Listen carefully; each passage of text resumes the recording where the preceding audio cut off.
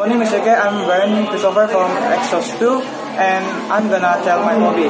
My hobby is playing volleyball, and I'm gonna describe it right now. Volleyball is a team sport in which two teams of 6 players are spread by a net. Each team tries to score points by grounding a ball on the other team, court under organized rule. It has been a part of the official program of the Summer Olympic Games since Tokyo 1964. The complete set of rules are extensive, but play essential proceed as follows. A player on one of the team begins a rally by serving the ball from behind the back boundary line of the court, over the net and into the receiving team court. The receiving teams must not let the ball be grounded within their court. The team may touch the ball up to 3 times, but individual players may not touch the ball twice consecutively.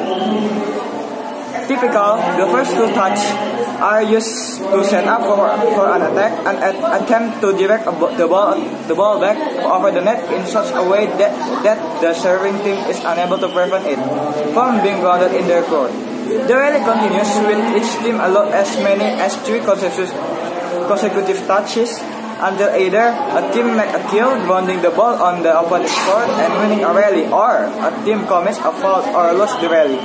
The team that wins the rally is awarded a point and serves the ball to start the next rally.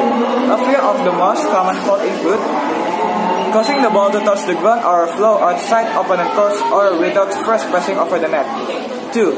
Catching and throwing the ball. 3. Double hit. It means 2 consecutive contacts with the ball made by the same player. Number 4. 4 consecutive contacts with the ball made by the same team. Number 5. Net fall. It means touching the net during play. And number 6.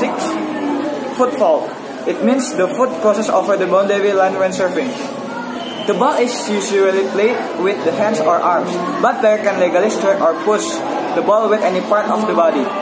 A number of consistent techniques have involved in volleyball, including spiking and blocking. That's because these plays are made above the top of the net.